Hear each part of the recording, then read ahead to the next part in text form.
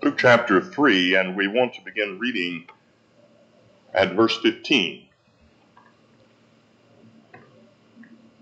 Luke 3:15.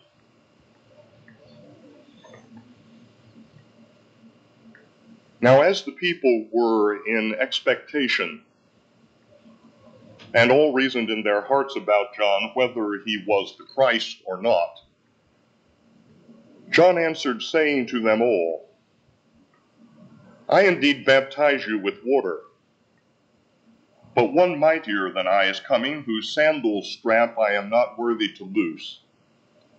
He will baptize you with the Holy Spirit and with fire.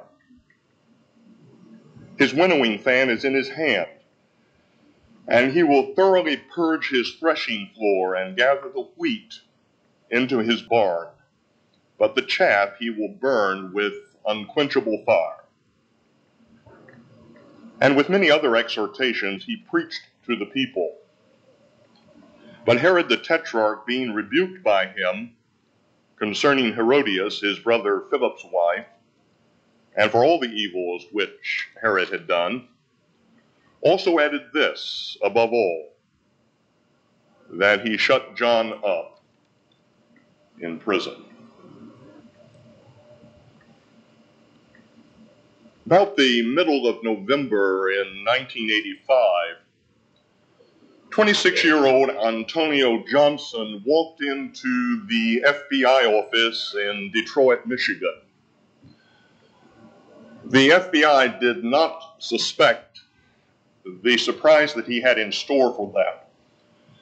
At first, Johnson claimed to have information about a robbery that had taken place a couple of days before, but in reality, he had a lot more information than that.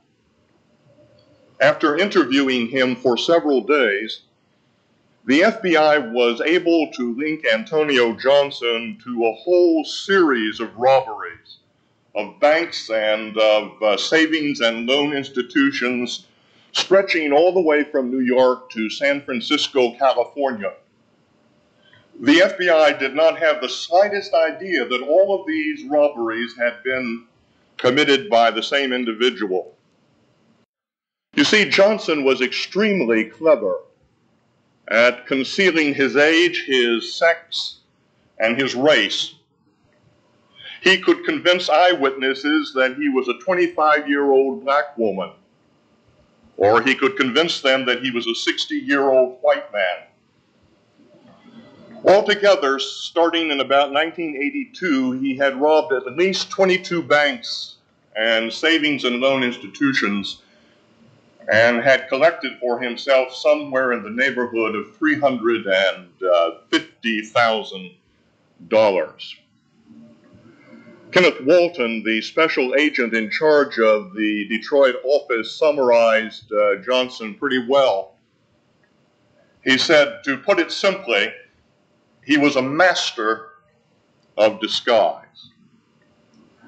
Now, please don't ask me why a successful bank robber like that decided to turn himself in, because I don't have a clue.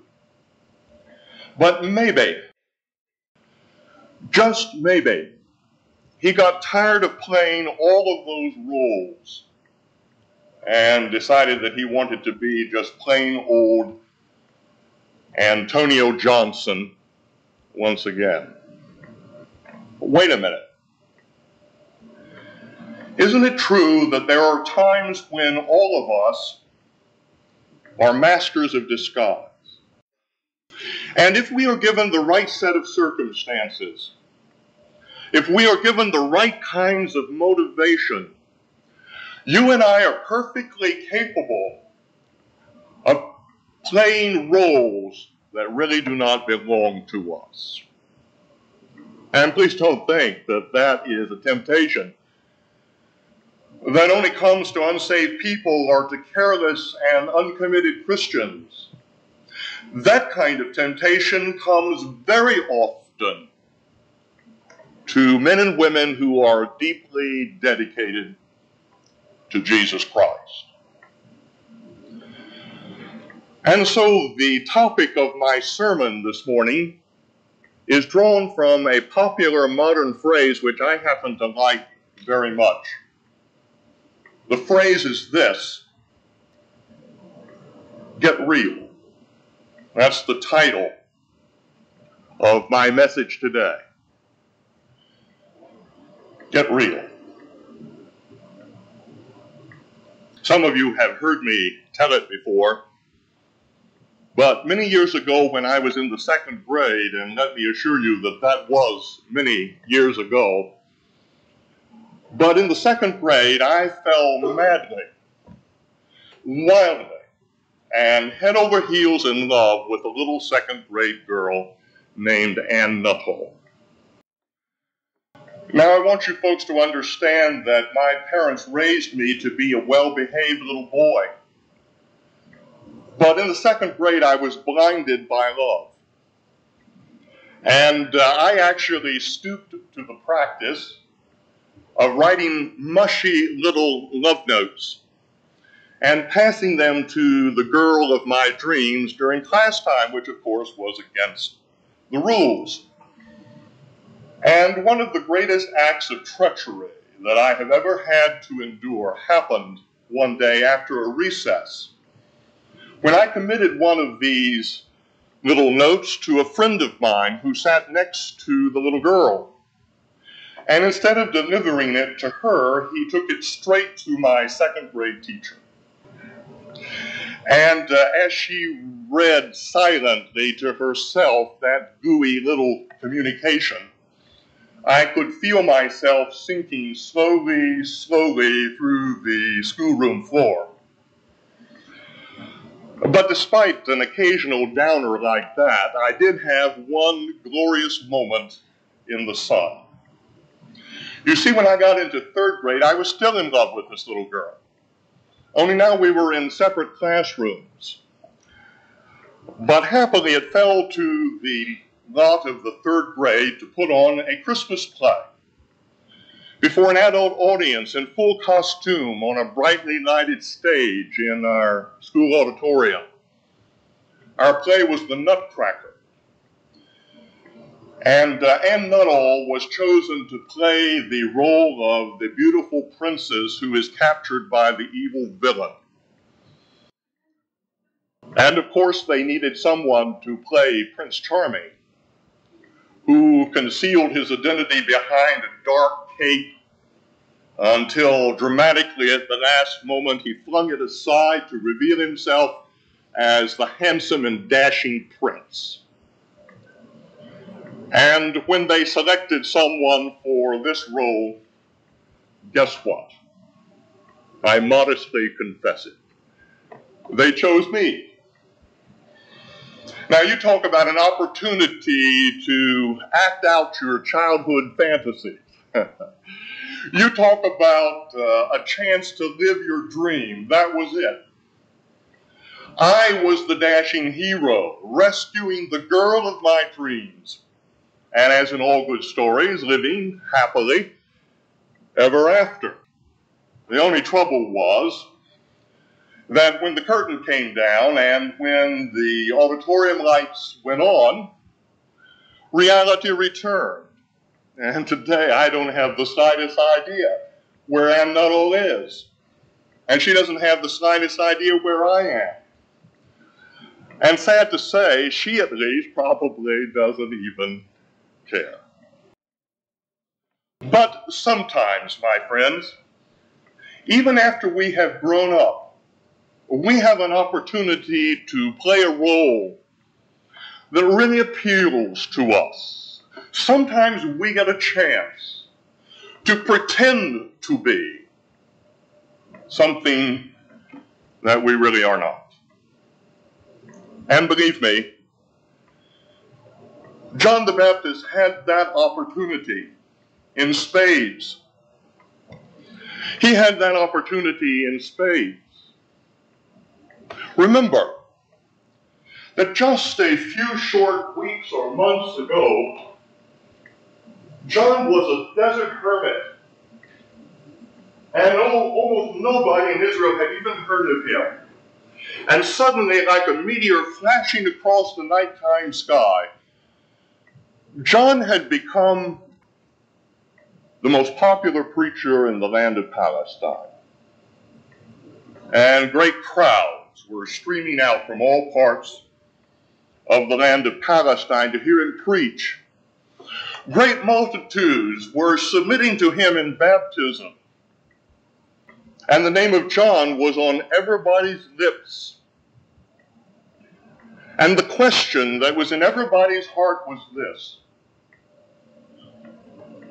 could this man be the promised deliverer? Could John the Baptist be the Savior and the King that God has promised to send to Israel? And please understand that if John had wanted to play that role, he could have played it well, and his popularity would have gone straight through the roof. You see, Israel was a restless nation. The people seethed under the hated rule of the Roman Empire. And people dreamed about the coming of the Messiah who would lead them to political independence and political greatness once again. And all that John would have had to have done was to drop a few broad hints that he was the man they were waiting for. And overnight, he would have been numero uno in Israel. Overnight, he would have been the most powerful person in all of Palestine. I'll bet I know what some of you are thinking. You're saying, Zane, that was a very special and unique kind of temptation that could only come to a man like John the Baptist, and it really doesn't relate to me at all. Don't kid yourself. Don't kid yourself. That's the kind of temptation that comes to all of us. It just happened to come to John the Baptist on a larger scale. And it is not at all uncommon for people or an individual in a Christian church to want to play the role of the most powerful person in the church. And believe me, that's not always the pastor. And it is not uncommon for an individual in a church to want to play the role of the most spiritual person in the church, or the most effective personal worker in the church, or the greatest prayer warrior in the church, or the best Sunday school teacher that this church has ever had, or the best husband and father, or the best wife and mother. And on it goes, and there are almost as many roles to play as there are people in a church like ours. Mrs. Arthur Sulzberger of the Sulzberger newspaper dynasty was once saying goodnight to her little granddaughter. And the child remarked, "Mommy and Daddy are entertaining some very important people downstairs." "You're right," said Mrs. Sulzberger, "but how did you know?" To which the little girl replied, "Just listen. Mommy is laughing at all of Daddy's jokes." Now that's a story we can all relate to, isn't it? How easily, how quickly we slip into our little act when there's someone around that we want to impress. Madame Modjeska was a celebrated Polish actress who was particularly noted for her portrayal of tragic roles. On one occasion, she was a guest at an evening party, and her admiring fellow guests began to urge her to do a recitation from one of the plays in which she had performed. At first, Madame Modjeska refused, She said that her memory might fail her without the usual stage settings and footlights and other things. But her fellow guests continued to press her insistently, and finally Madame Modjeska gave in. And she announced that she was going to recite in her native language. And as she did so, she held her audience spellbound. And some of them were even moved to tears. And when she had finished, someone asked her what was the name of the touching story from which she had recited. And Madame Modjeska said, "I counted to 100 in Polish." I counted to 100 in Polish. And my friends, one of the dangers that we face is that in the Christian church, we may put on a marvelous and even a moving performance. And behind that performance, there may be no spiritual substance at all. So there it was, the opportunity of a lifetime for John the Baptist, a chance to play the role of the Christ of God. And can't you just hear the beguiling voice of Satan speaking to John's heart and saying, "Come on, John. Come on, John. This is the way to hit the big time. This is your ticket to superstardom. Face it, John. Aren't you getting a little tired of this dreary existence out here in this desolate wilderness? What you need is a little R&R down in the capital city. Down in Jerusalem, you'll rub shoulders with kings and high priests and leaders of the people. And if they think you're the Christ, they're going to wine and dine you. And I guarantee you, John, once you've tasted some of their food and drink, you'll never want to go back to eating locusts and wild honey. Face it, John. Face it. Wise up.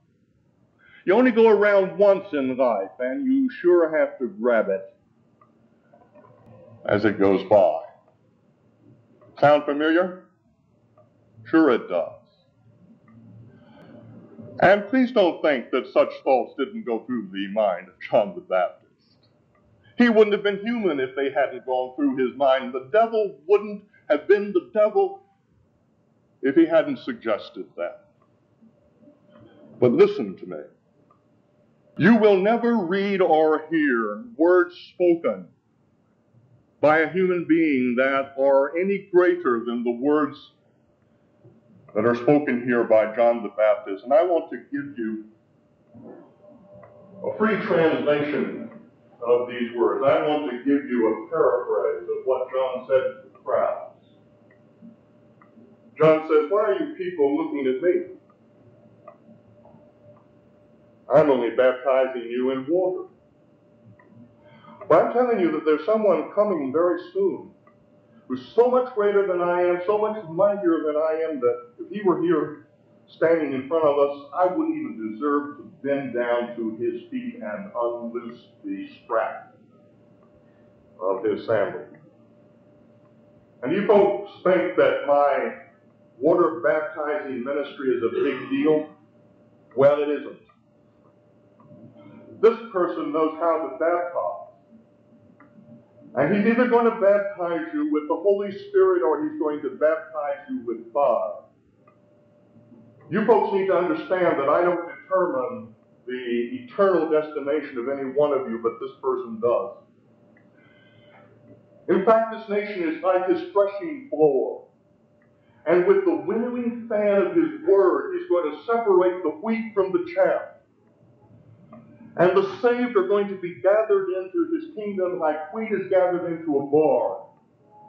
And the unsaved are going to be cast like chaff into the unquenchable fires of eternal hell. Wow. Wow. You talk about stepping out of the spotlight and turning the focus on somebody else. Those words are a masterpiece. They are an absolute masterpiece. And John is saying, look, folks, do you think I'm important? Do you think my ministry is important? You don't know important. Here's what's important. It's the coming one, our true Messiah and King. Be honest with me this morning, will you?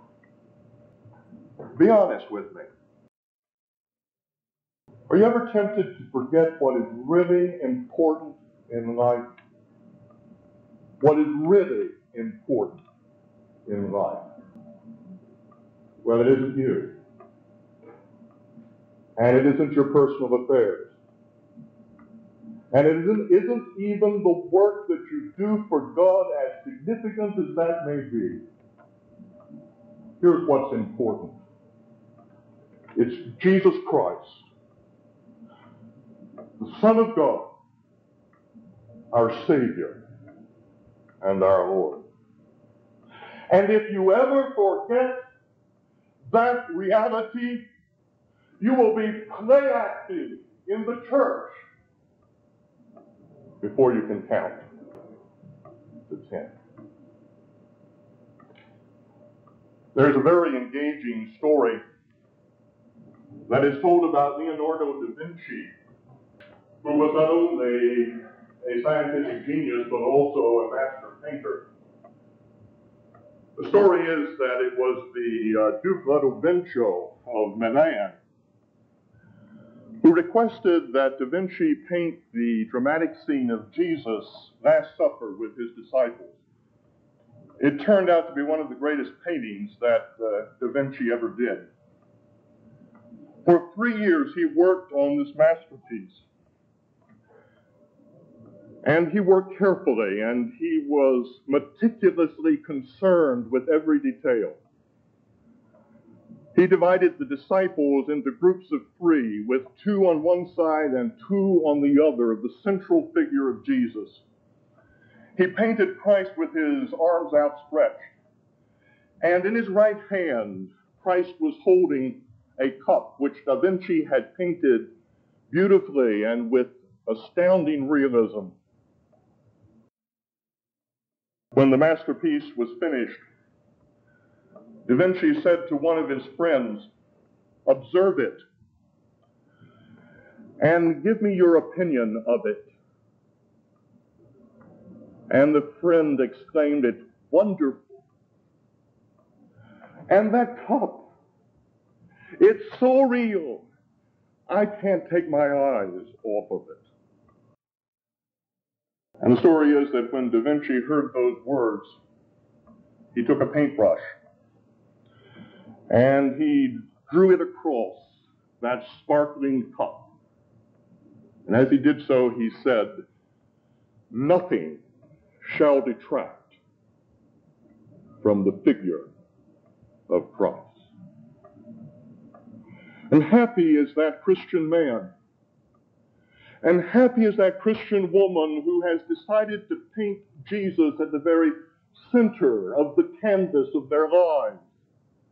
And blessed is that believer who says in his heart, nothing shall detract from the figure of Christ. So you see, that's the kind of man John was. That's the kind of man he was. But what did it get him? What did it get him? Let me tell you what it got him. It got him some free room and board in one of King Herod's prisons. Oh boy. If we had been living back there, wouldn't we have been tempted to give John our 10-cent lecture on using some common sense? John, you blew it. You blew it big time, buddy. Tell me what your problem is. Your problem is that you are so sickeningly sincere. It's pitiful. You are just plain downright too honest for your own good. Okay. Maybe it wasn't too bad to sort of cool off your public image. There are some dangers in being a public figure. And okay, maybe it wasn't too bad to play down your baptizing ministry. I guess it gets to be a track after a while. But John, please, did you have to go and tell your audiences that King Herod was committing adultery because he was living with his brother Philip's wife? John, do you realize that Herod is a half-breed Edomite and Samaritan, has to rule over a Jewish population? Can you imagine how much he appreciates the most popular preacher in the country telling his crowds that he's an adulterer? Do you have any conception of what that does to King Herod's popularity rating in the Gallup poll? And John, what really eats my cake is this. You could have ended your days in a paradise. And instead, you're ending them in a prison. The chances are that you'll never get out of that prison alive. And he didn't get out alive, did he, folks? Because acting at the request of a little dancing girl who happened to be the daughter of the woman with whom he was living in adultery, Herod sent an executioner to the prison who beheaded John the Baptist in prison. But just in case you're tempted to buy into the philosophy that sometimes you have to play it cool, that sometimes you have to do a little pretending, just in case you are persuaded that sometimes insincerity and hypocrisy pays off big, let me remind you of this fact. Not very long after John was put in prison, Jesus was surrounded by a crowd. And this is what he said to the crowd. He said, what did you people go out into the desert to see? Did you go out to see a reed that went this way and that way, depending on which way the wind was blowing? Did you go out into the desert to see a man wearing soft clothes? People like that are living in king's palaces. But what did you people go out to see in the wilderness? A prophet? Yes, and more than a prophet. And then Jesus added these superlative words. Assuredly I say to you, among those born of women, there has not risen a greater person than John the Baptist. You want to talk about fame? You want to talk about success? That's fame. That's success. And it's fame and success from the only source that really matters, from Jesus Christ, our Lord. Would you like to be a great Christian man? Would you like to be a great Christian woman? Here's my advice. Get real. Get real.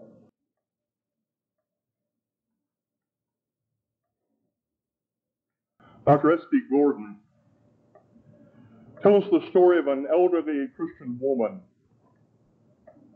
who was gradually losing her memory. At one time, she had known many, many verses of the Bible by heart.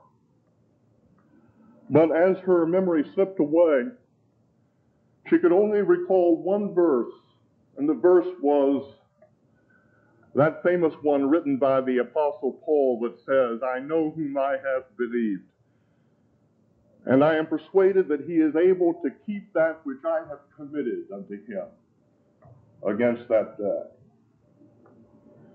But as time passed, even parts of that verse began to drift away from her, and now she would sit and she would repeat over and over again the only part of the verse she could recall.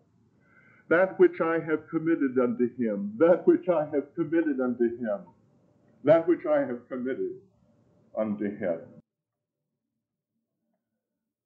And finally, as she lay hovering between life and death, her loved one saw that her lips were moving, and they bent over her to see if she needed something. And they heard her repeating over and over again the only part of the verse that now remained in her memory. It was a single word, and it was him, him, him. And yes, that elderly woman had lost nearly all of her memory, but she still had a firm grip on ultimate reality. For you see, the only reality that counts, whether for you or for me, is him, him, him. Shall we pray?